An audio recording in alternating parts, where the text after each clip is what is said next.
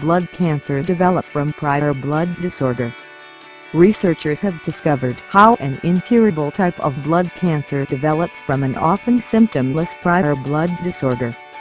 The findings could lead to more effective treatments and ways to identify those most at risk of developing the cancer. All patients diagnosed with myeloma, a cancer of the blood-producing bone marrow, first develop a relatively benign condition called monoclonal gammopathy of undetermined significance or MGUs. Our findings show that very few changes are required for a MGUs patient to progress to myeloma, as we now know virtually all patients with myeloma evolve from MGUs, said lead researcher Daniel Tennant from University of Birmingham in England. The drug that interferes with these initial metabolic changes could make very effective treatment for myeloma. So this is a very exciting discovery, Tennant explained. MGUs is fairly common in the older population and only progresses to cancer in approximately 1 in 100 cases.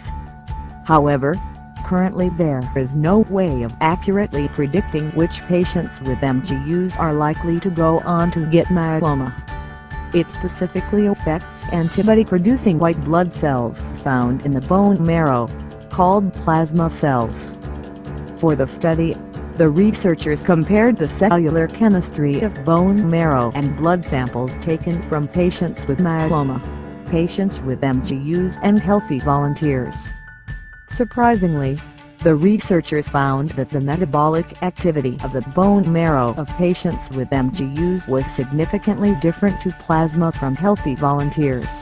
But there were very few differences at all between the MGUs and myeloma samples.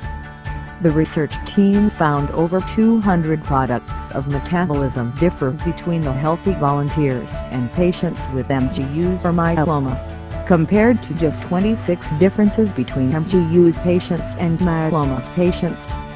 The findings suggest that the biggest metabolic changes occur with the development of the symptomless condition MGUs and not with the later progression to myeloma.